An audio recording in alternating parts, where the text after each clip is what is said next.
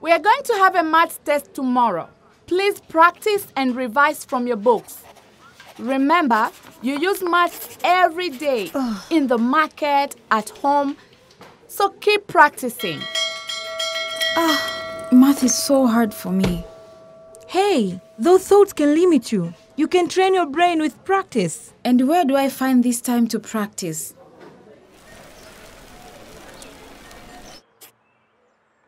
Your head has been in that book for over half an hour.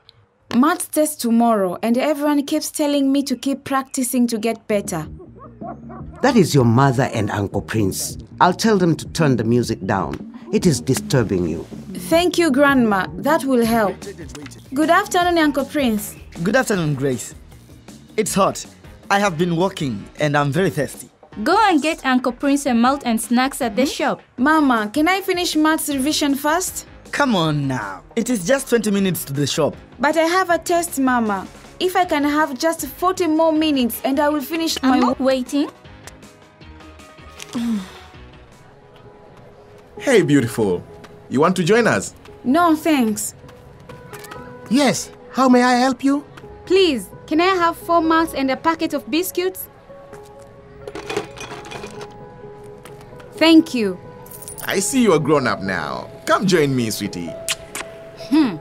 I hate going on these errands. All these rude comments.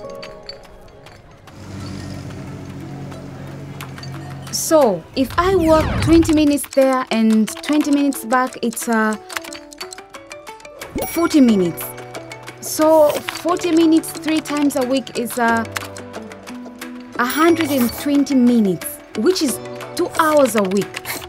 So, 2 hours times 52 weeks in a year, that is 104 hours. Wow! Over 4 days a year. Now that is some calculation.